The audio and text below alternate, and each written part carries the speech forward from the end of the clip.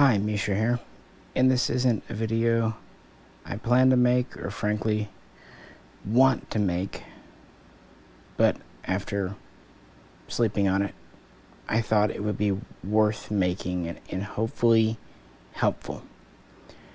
No matter which side of the issue you're on, there seems to be a lot of misunderstanding about a lot of things, but especially about the so-called assault weapons ban.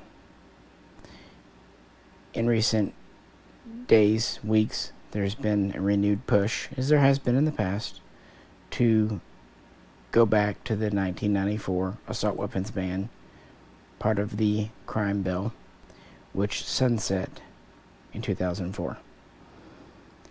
There's a lot of misunderstanding about what it did do and what it did not do. In fact, I think there are still a large group of people that believe an assault weapon equals select fire or fully automatic. So I want to talk about the different aspects, how it treated rifles, handguns, shotguns, and how the landscape changed under it, and even talk about was it effective or not, and kind of where we're at. I'm approaching this video as I would back when I was a teacher. My own personal feelings and conclusions and ideas I'm going to keep out of it absolutely as much as possible. I may end up doing a black box on my personal private channel going more into detail, but for this video I just want to clarify what the assault weapons ban was. And I've started off with guns that I grew up with and want to talk about firearms ownership and shooting and what have you in the 1980s and early 1990s, at least from my perspective growing up in the Ozark Mountains, Arkansas. Back in the day, surplus military bolt actions were quite common. Many of them were cut down and so-called sporterized for hunting. I just happened to grab my 1903 A3 30-06 5-shot bolt gun, diopter, rear sights, peeper sights, semi-pistol grip stock, a classic veteran of World War II. These were everywhere. Firing 30-06, they had very good range and are very dependable and accurate. This is one I picked up around 2003. Moving down, though, is actually one of the first guns I ever fired, and one of the guns I inherited from my father when he passed last year. This is, of course, Stevens single shot break open 410. One day I'll do a video on it, but I haven't emotionally been ready yet. But these are everywhere too. Shotguns, different types and calibers, a lot of pumps, a lot of 870s, but a lot of single shots too. And I shot this thing for the first time when I was, 4 or 5. And it was useful for squirrel and other small game, quail. And he actually got it from his grandfather, so it's been in the family since the 1940s. Very much a traditional American sporting frontier type gun. Moving down, probably one of the first semi-autos I ever fired, I think I was age 6, was an M1 Grand. Much like the 03, it's in 30-06, but this one fires 1 round every time you pull the trigger, and it has an 8-round internal magazine, and this one is actually truly clip fed. Semi-pistol grip stock, you know the Grand, but the main thing is to point out this is semi-auto, the same operation as any civilian legal AK or AR in America, as well as other guns. But moving down would be the first AR, and really the only AR we had in America for a long time, the Colt SP1, introduced in 1964. For 20 some odd years, these were it, and these were the first 223 guns. These were often used for target shooting, frankly, sometimes as a varmint rifle, but mostly just target shooting and fun. People enjoyed their lightweight. It was kind of a novelty. And this was the first gun of its type, say with a pistol grip and flash suppressor, bayonet lug, that I ever saw. And while this isn't the one I grew up with, I did grow up with one. And it was actually really good for a child to shoot because lightweight, low recoil. After all, it's a 22, but much bigger. And this was really about it. I mean, you had some AK imports and things, but around these parts, an SP1 was exotic enough. And of course, that carried over to handguns too. This is an original and another one I inherited. This is the high standard that my mother gave my father for one of their wedding anniversaries back in the 60s. 22 revolver. It's kind of made in the classic cowboy style, even though, it was made in the 1960s. I probably shot a 22, this one, this literal one gun, along with a Ruger standard 22, which was an automatic versus a revolver, as young as age 3, with, again, great supervision, of course. But 22 handguns, not a bad place to start. And around that time, in that era, there were lots of 38, and to a lesser extent, 357 revolvers out there. They were very much the standard for police and a lot of civilians. This is my Model 15 Smith & Wesson. But there were some self-loading, automatic handguns available. A friend, well, his dad, had a Luger. Not this one. This is 9mm. His was in 30. But, yeah, Lugers were around. And I remember how they felt really good in the hand. He also had a broom handle Mauser. I thought it was cool, but the Luger stuck in a lot of our minds. And these were everywhere. But even then, they were prized. And, of course, there were plenty of surplus 1911s and new production Colts, Series 70, Series 80, and later on the Series, the 1991 A1s. And then finally, I remember very clearly in the late 80s when my brother, who was a police officer, traded in, well, first he had a Smith & Wesson revolver. I believe it was a 66. It might have been a 686. Traded in first for a Beretta 92. And then, when he switched from county to city, they issued Glock Gen 1s. And that was a novelty. A polymer framed gun. Plus, a very high capacity for the 1980s, 17 shots. And of course, back then there were lots of rumors about you could sneak these through airports, through metal detectors. It proved to obviously not be true, but it was new and people didn't know what it was. So, yeah, when I was a child in the 80s, it would be, the Glock and the SP1 were the kind of the most, as we would call them today, tactical guns available. Otherwise, it was a bunch of brown guns. A lot of bolts, some M1 Grands, quite a few M1 carbines, which I also liked shooting as a kid. And we had a number of handguns, although a lot of 22s and 38s floating around back then. So that kind of sets the stage for you. While we had imports like the Chinese AK and of course the Austrian Steyr AUG, the Daewoo, they weren't in Arkansas. That was for other areas, probably with more money, frankly. A very brief rundown what came before. It's true that there was not a lot of firearms restrictions on the federal level before the 1930s. There were some on local levels. Interestingly, post-Civil War, firearms rules were set about to try to keep guns out of the hands of recently freed slaves. And also Native Americans. Anyway, in 1934, we had the first big one, the National Firearms Act, the NFA. This was in response to gang activities in places like Chicago and the police being outgunned. This did not outlaw fully automatic weapons, but it made them prohibitively expensive, and they were put on a registry. You had to pay $200 stamp tax plus the cost of the gun, and it was a fully registered thing. You had to go through a lot of paperwork.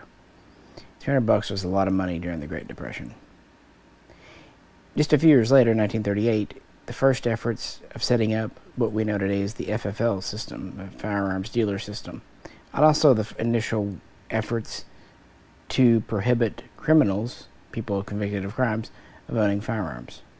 During World War II, not much happened. During the 50s, we moved to the 1960s, and of course we have several tragic events like the Kennedy assassination, Martin Luther King assassination, another Kennedy assassination, and so on. So in 1968, another round of gun legislation was passed. For one, the age to purchase a handgun was upped from 18 to 21 years. And for another, the FFL system was really strengthened. Interstate commerce of firearms was restricted. For example, you couldn't mail order guns. And handguns were not allowed to be sold in between states. For example, if I live in Oklahoma, I can't come over to Arkansas or go down to Texas and buy a handgun. It has to be within the state. Things of that nature. This was quickly followed up by the Gun Control Act, which really dealt with importation and to try to prevent Saturday night specials. So it set up a point system for handguns, and if they didn't meet it, they weren't allowed in. It also actually put a lot of restrictions on the importation of military surplus bolt actions. Because one had been used to kill Kennedy, they were seen as quite a threat. And this would keep on throughout the 70s. And in 1981, of course, there would be the attempted assassination of Reagan, in which Brady himself was hit, leading to further events. In 1986, you had the FOPA, and you had, at this time, you see revisions to previous rules. The 1968 Gun Control Act was revised, and in some ways made more fair and more honest. It actually did allow surplus guns to come in. On the other hand, the machine gun registry, part of the NFA, was closed in May of 1986, meaning no new select fire, fully automatic rifles or pistols, or for that matter shotguns, would be allowed. The ones on the list were grandfathered in, but no new serials could be added to the list, therefore no new stamps could be added, effectively banning select fire automatic guns. I think that is worth pointing out for clarity. And finally, in 1989, George H. Bush signed an executive order that banned the importation of assault rifles or assault weapons, saying that they were not sporting. And I've covered that in other videos, but it set up kind of a criteria, thinking things like pistol grips, bayonet lugs, and threaded barrels. Those are no-go. It didn't really address magazine capacity, interestingly. And now let's turn to what became the assault weapons ban, how it came to be. Much as today, back then, it was authored by Dianne Feinstein of California. California suffered a couple of tragic shootings. In 1989, there was the Stockton school shooting. One teacher was killed and 34 students were shot, 5 of which passed away. And to be honest, it was done with a Chinese AK, semi-auto, of course. This was followed up in 1993 by the 101 Street shooting, which injured 6 and killed 8. There, Tech 9s were used. At least a couple of the guns used were Tech 9s. And this would lead to Feinstein spearheading, along with other people in California, their assault weapons ban. And this is when the term assault weapon comes around. Many in the gun community point out that it is a made-up term. True, So was assault rifle when Sturmgewehr was coined. In the beginning, really all new terms are made up. So machine gun comes to mind when the Thompson came around. You know what I mean? Today, even though it was made up in the 90s by politicians, we do have definitions, and we're about to talk about what defines it under the federal assault weapons ban. Either way, once it passed in California, it was brought to the federal level and put into the House, and it passed. Then it went before the Senate and passed 52-48 and was signed by President Bill Clinton the same day it passed the Senate, September 13, 1994. It's worth pointing out that it did have bipartisan support, including from former presidents Ford, Reagan, Carter, and Bush, not to mention Clinton himself, and several other Republicans in the Senate and the House at the time. So, it passed. Now, one caveat in it was the sunset clause, something pretty unprecedented, if I'm being honest with you. But it's what they needed to do. And it was part of a greater bill, the crime bill, actually a very small part of it. The crime bill actually devoted a lot of money to try to prevent violence against women, prevent sex crimes, track sex criminals. It devoted more money to hire new police officers, train them, open new prisons. That was kind of the one end of the stick. And so, like anything else, both sides got some things they want and had to put up other things they did not. That's politics. So, the assault weapons ban, a minor part of the crime bill, prohibited assault weapons. It is worth distinguishing that they weren't assault rifles because it dealt with handguns and shotguns besides. How did it define them? And was it effective? Or was it simply cosmetic? I'm just going to tell you the facts and hope you can make your own conclusions. With that, let's get into the nitty-gritty. The federal assault weapons ban was multifaceted, but there were some generalizations. It applied to semi-automatics, never bolt actions, manually operated, and it applied to modern production, non-antique firearms. And it also really focused, although not exclusively, on detaching magazine guns. There were certain guns that were prohibited by name or manufacturer specifically. And then the other weapons were defined by characteristics, features, if you will. And the three broad categories were rifle, handgun, shotgun. And the main focus was rifle, specifically centerfire. So I picked these to kind of illustrate things. There were 5 characteristics, 5 features that were outlined that were intended to define an assault weapon rifle. Number 1, folding and or collapsing stock. So that's why I brought out the Chinese here. So no more stocks that do this, or AR style collapsing. Number 2, pistol grip, is seen on this Beretta AR-70 and also the Chinese. Number 3, bayonet lug. Here on the Chinese, it's under the front sight. On the Beretta, it's under the gas block. Number 4, a flash hider, which the Beretta does have. The Chinese does not. This is a muzzle brake. However, further part of that is, or a threaded barrel able to accept a flash hider. So while the Chinese does not have it on here, the 14x1 left-hand thread does have flash hiders made for it.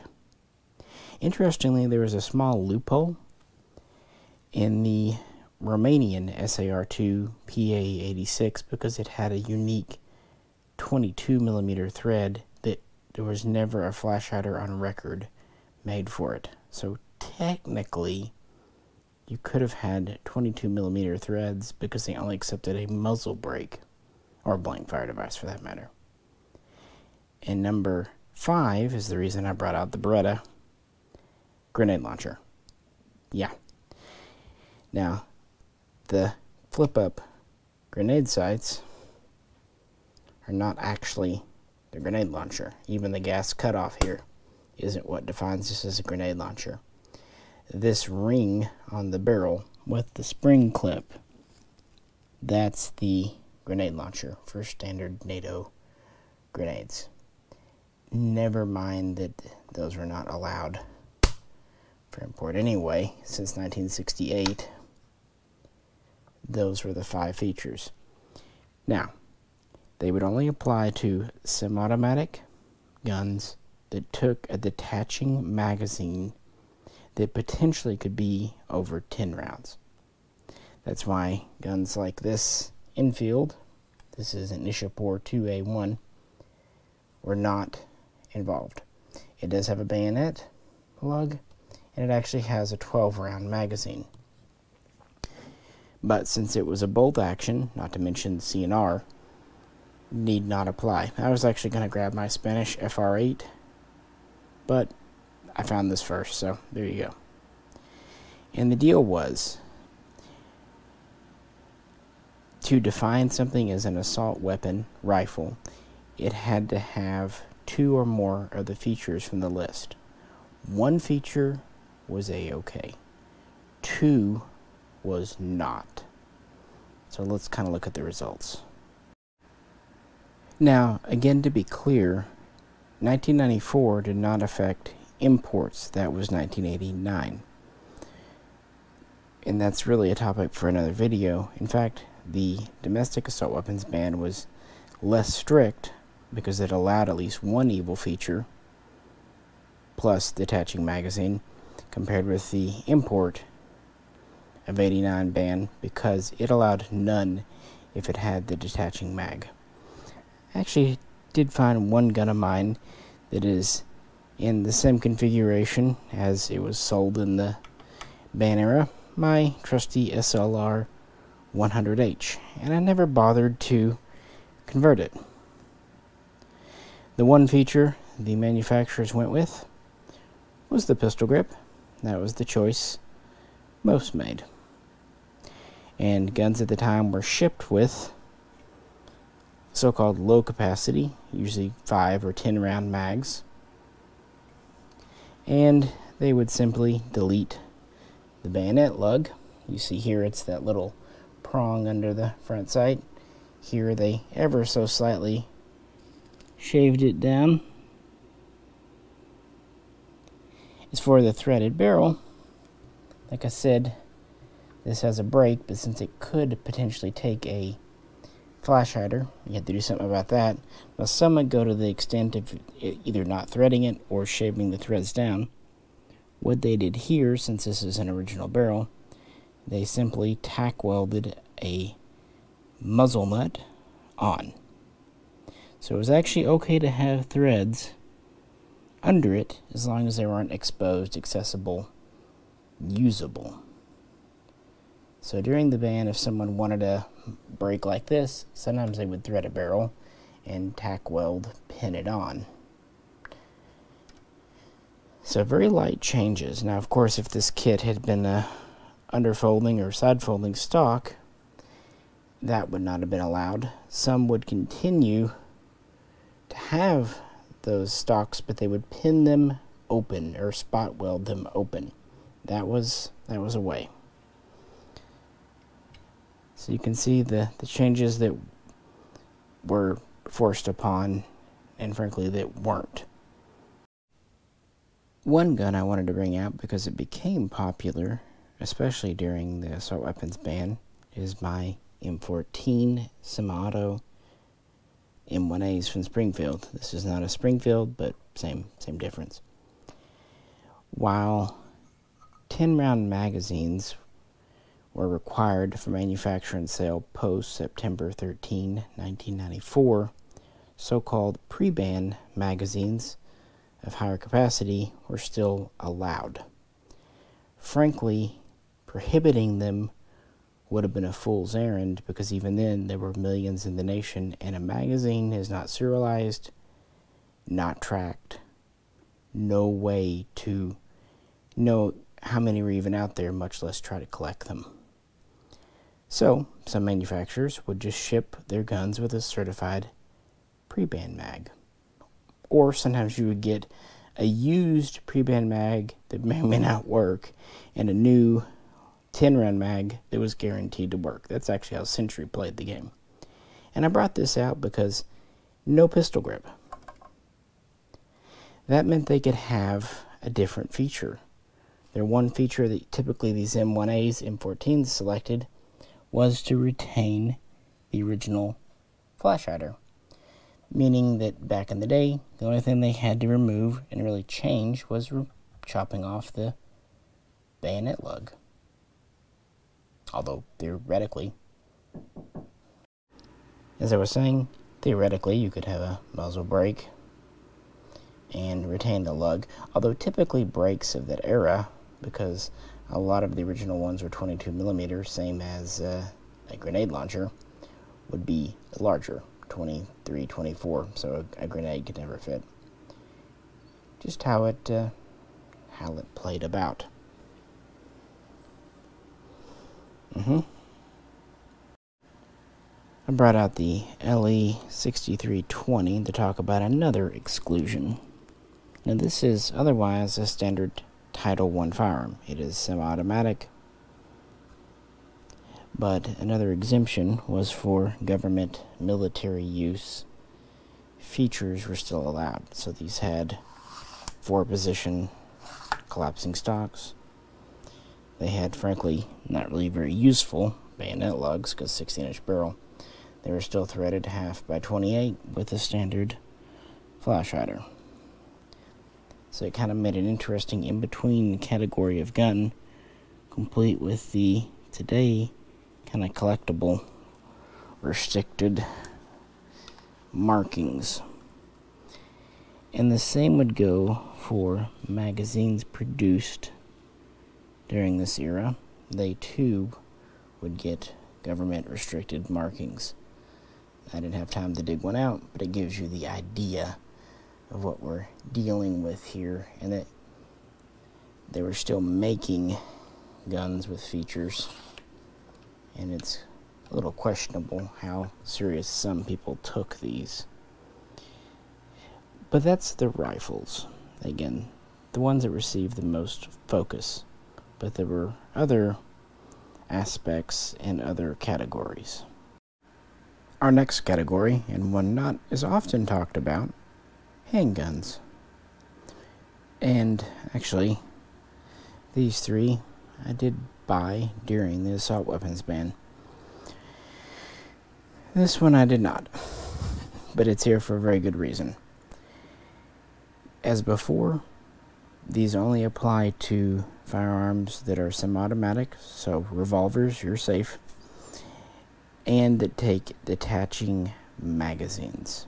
And as before, we have a cutoff of September 13, 1994 for pre-ban versus post-ban mags.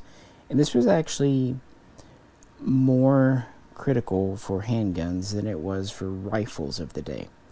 Most of your rifles that otherwise met the criteria, you could find so-called pre-ban mags for, maybe at a bit of a premium, but you could find them.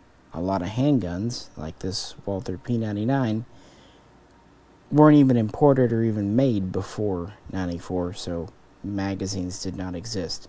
Others, like this Beretta M9 and this Glock, you could find pre-94 mags for. And as before, we had a list of 5 criteria, and 2 or more would make it an assault weapon handgun. Number 1 is interesting. A weapon that takes a magazine outside of the pistol grip. That's why I brought out the VZ61 Scorpion. I grabbed the Makarov one because it was closer to hand. Magazine out there. Number 2. Basically, no threaded barrels. They did expand upon it a bit to say a threaded barrel that could take a flash hider or a foregrip. I assume they meant handguard, or a suppressor slash silencer. Essentially, no threaded barrels. Not a surprise there. Number 3, weight limit. A handgun could not weigh more than 50 ounces. So, 3 pounds or less, effectively. Not really applicable to a handgun, especially a polymer frame.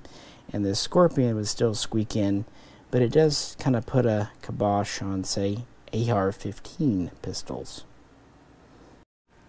Number 4 is the one that is a meme. Barrel shroud was not allowed. Essentially something that could be installed that would prevent burns to the shooter. And of course this has become a bit of a meme because of it being very ill-defined, and the people writing it didn't really have an idea. Regardless, it's there. Number 5 is interesting. No semi-automatic version of a military select fire handgun. What does that mean? It's very vague. We had AR-15 pistols and even some AK pistols during the ban, although it was hard to make them and get under that 50-ounce limit. But yeah, where that cutoff was very ill-defined. Like I said, magazines were a little more important here. For example, there would have been no pre-ban mags of these, so you would have been, even if these came in during the ban, you would have, well, this would have been legal because you're outside of the pistol grip, would have been okay, but then a 10-round mag, no threaded barrel. When I first bought this P99, it came with 10-round limited mags, but when it was over, I bought 16 rounders, and the grip is the same capacity, the same type. They didn't require change, so actually this one has no features to speak of under that. My Beretta here actually came with a 15-round mag because it was a certified pre-ban mag, even though the gun wasn't made until later. But I did actually find a 10-round Beretta 92 mag in the parts bin. And this kind of shows you one of the ways they made these 10 rounds. So same basic dimensions, top, bottom. They just dimpled them. Or in the case of the Walther, they just cut it off here and put in kind of a spacer. There are different ways to make it, but there you go. And when I bought this Glock, it came with a 10-round mag as well. Now what they did here, it looked like a double stack, but it was actually a single stack mag. They actually blocked off the column. So it was just a single stack 10-round feed. It also did not work as well as a standard factory mag. But if you could find pre-ban Glock mags, which were pretty available, especially from police departments, you could grab those, because a lot of those police departments would order brand new mags for themselves because of course they were still making LE marked mags, and they would sell off their old mags. And if I'm being totally honest with you, even if a mag was marked LE restricted, not many people paid attention. But then again, it was not allowed. But the magazines were a bigger issue unless you had a gun like the Beretta or the Glock that took a standard mag. So why these rules? It seems a little weird with the magazine out of the pistol grip and the whole focus on extensions and shrouds. That's because the handgun they were really thinking of was the Tech 9. essentially all of these rules were written to prohibit the Tech 9 in all of its features and attributes. Of course, the manufacturer simply responded with the AB10, making the Tech 9 to fit within the guidelines, but that's neither here nor there. With that, we do have one more category. Shotguns were treated differently and had their own classification. Also keep in mind 1993 when the bill was being drafted, and 1994 when it was passed, it was a different time. Nevertheless, we had rules and regs. Semi-automatic, no more than one feature, so two or more, it was an assault weapon shotgun. This time, though, it's not specified to have a detaching magazine. Number 1, no folding or collapsing stocks. So that puts the M4 and the Viper 12 out right here.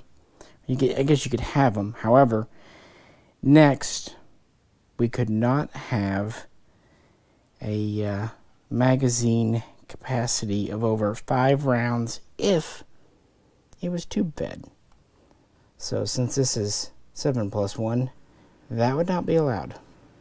So no tube over that or this. Third, no pistol grip. So if you wanted a grip, you could not have the stock or a tube over 5 rounds. Interestingly, number 4, a detaching magazine of any type. I didn't see any, capacity. So theoretically, even a 2-round detaching mag would be counted as a feature. So if you had a detaching mag shotgun, you could not have a pistol grip or a folding collapsing stock. Interestingly, bayonet lugs and threaded barrels, flash suppressors, they were not directly mentioned, possibly because they weren't really thinking about them at the time. Now, the Viper 12 was not imported until long after the assault weapons ban was over. However, the Sega 12 did come in, but it came in the sporter form. Conversions were made, but limitations existed. Interestingly, back in 2012, pistol grips specifically were declared as a sporting feature, a legitimate sporting feature. It would be interesting to see if they would still be prohibited under any new legislation, or if that exemption would be continued on. Now, we did also see the Benelli M4 1014 edition appear around 2003, so towards the end of the ban, and we can still actually get them. And they look very similar to this, but the stock is fixed in the open position. It actually is the same stock, but the tube isn't cut. They do use the pistol grip as a feature, but they have a magazine tube limited to 5 rounds. Interestingly, it seems to be 5+1. They don't seem to count the chambered one. Now, some I've noticed think that 10 rounds, which this magazine is the limit. No, for shotguns specifically, 5 was the magic number for import and other things. I just wanted to show that because it did apply to shotguns, but only semi-autos. Pump actions, slide actions, were not under this purview, so they could do pretty much what they wanted. I remember buying one of the HK imported Fab Arm pumps that came with a folding stock. Now here my Supernova has the modern adjustable stock. Set you down for a sec. See? And it can have the 7+1 tube. And I remember when the Mossberg 590 and 590A1 showed up, and they had GASP, a bayonet lug, and also an 8+1 tube. It was even okay to put a barrel shroud on, the thing that goes up. They just did not consider manually operated guns, be they bolt actions or shotguns or even revolvers, to be assault weapons. It was the exclusive purview of semi-automatics. And those are our three categories. Again, both of these would have been legal during the 94-2004 assault weapons ban. Pump actions with a capacity of 8 to 9 shells of 12 gauge Magnum. As I said at the beginning, I want this video to be factual and just to present evidence. My personal opinions and yours are perfectly valid, but not for here and right now. I'm kind of exercising the same restraint as I did when I was a teacher.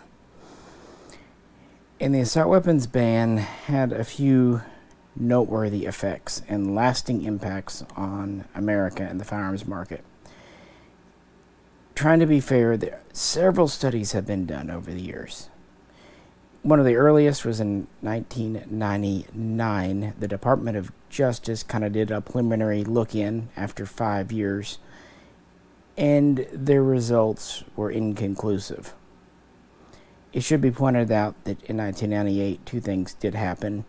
That April, the executive branch extended the '89 import ban, putting 56 more guns on the not allowed list, as well as prohibiting guns to come in that could accept high-capacity magazines. Also, it should be noted and remembered that Columbine happened that year, in the heart of the assault weapons ban. It sunset September 13, 2004. There were efforts to extend it. They failed. From that point, different organizations would conduct all kinds of studies. And again, most of them were inconclusive. Not all, but most. One of the most interesting, the FBI had a decades-long study of crimes and crime scenes. From 2007 to 2017, they compiled data.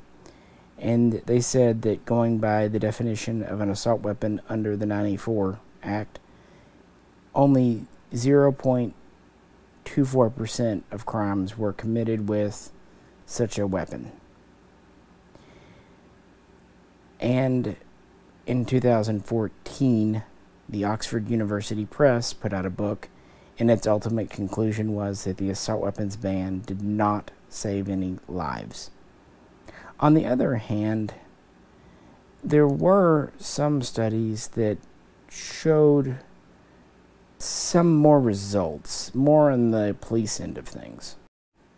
A 2016 study from the Violence Policy Center showed that fully 1/4 of police officers killed in the line of duty were killed with what could be defined an assault weapon, be it a handgun, shotgun, rifle, typically high capacity, and typically in urban areas. And this was backed up in a 2018 study where they looked at 10 cities, weapons recovered from crimes or crime scenes.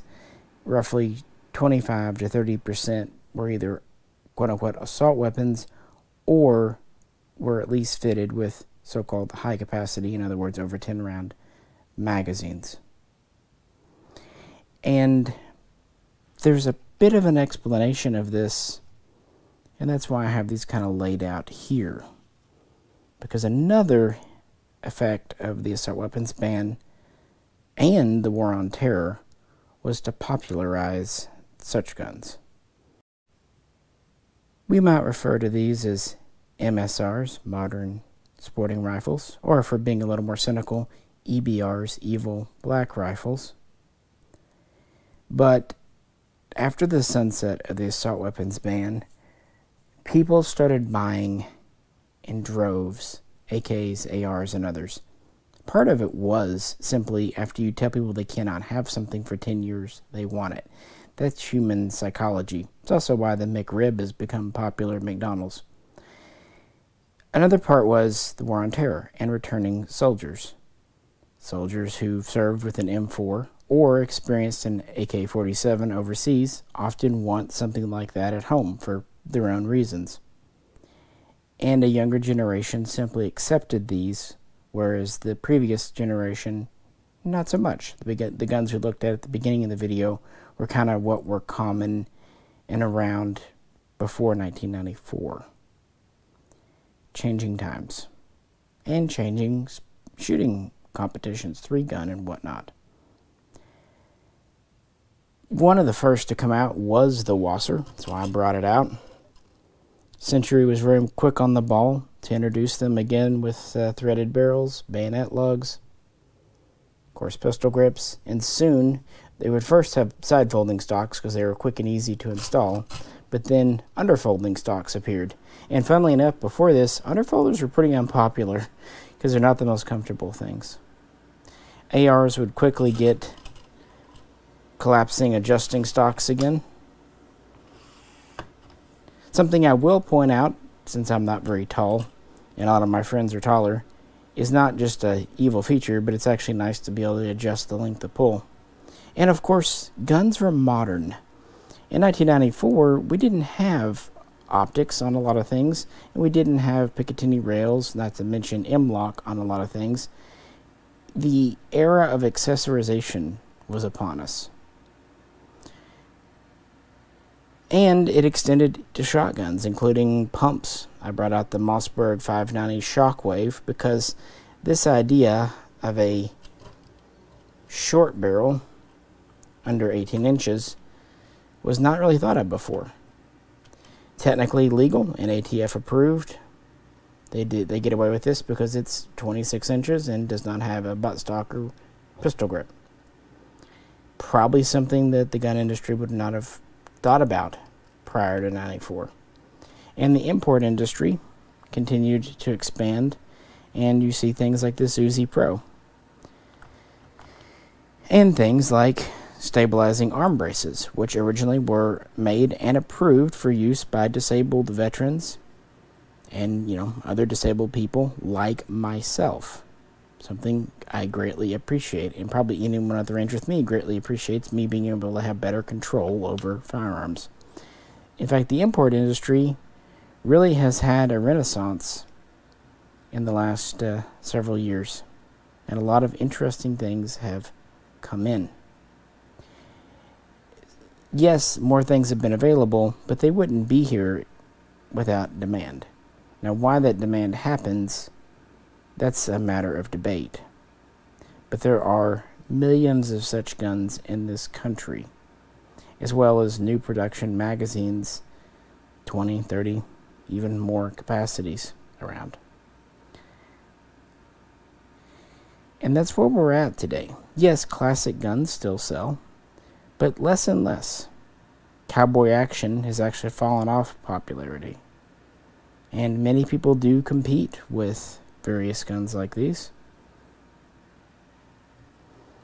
And I know more than a few farmers around here that pack an AK in their tractor in case a snake is around, or they have to put down a wounded animal for its own mercy.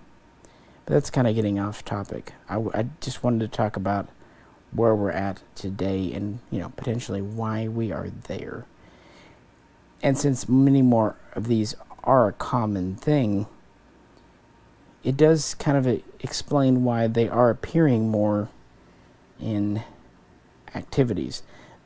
The question is, are they obtained legally and legally possessed or not?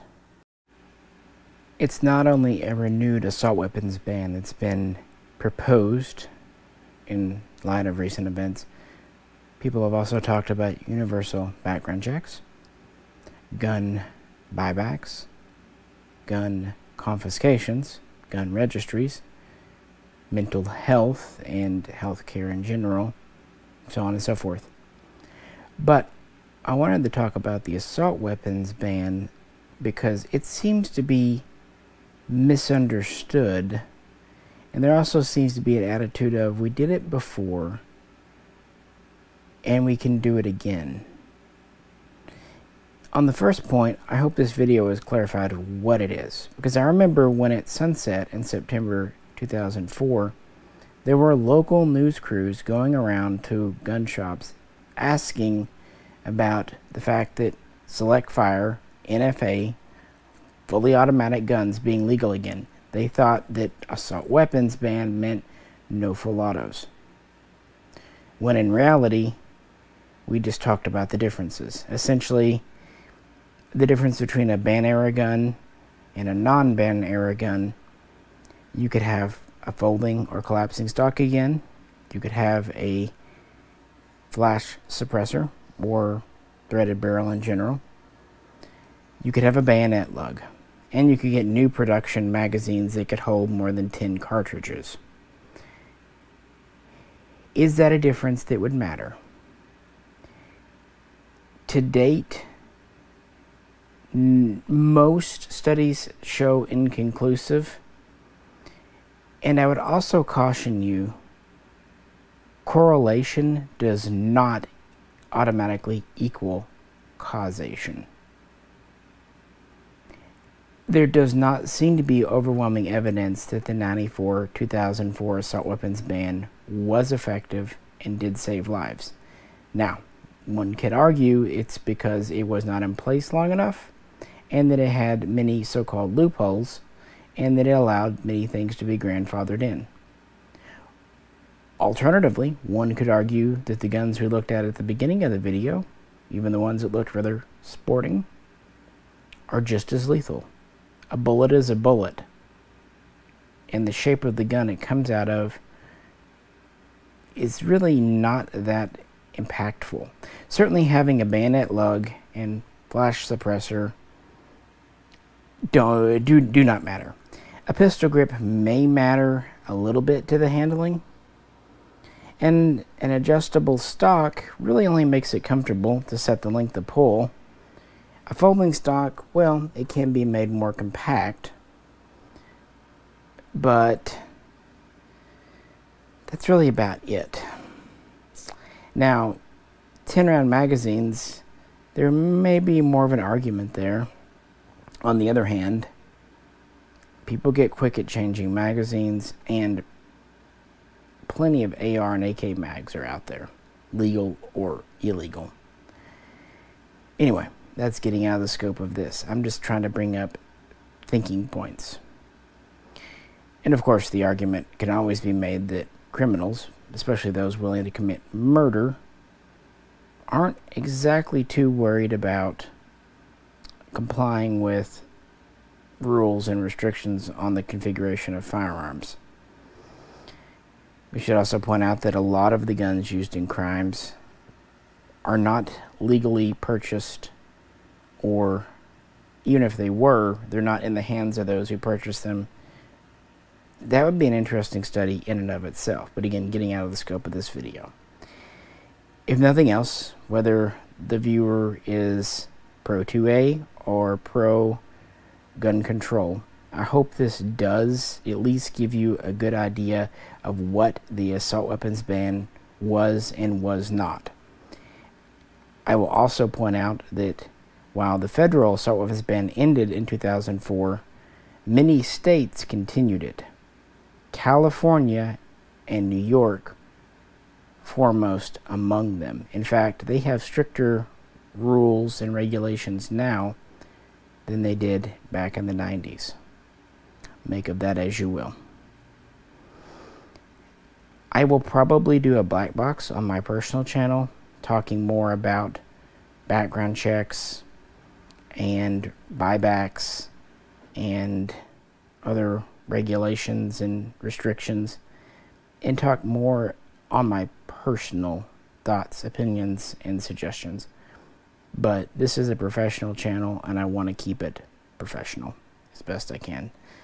So I hope this was respectful. That was my intention. And factual. So essentially, I tried to do this much as I would teach a class.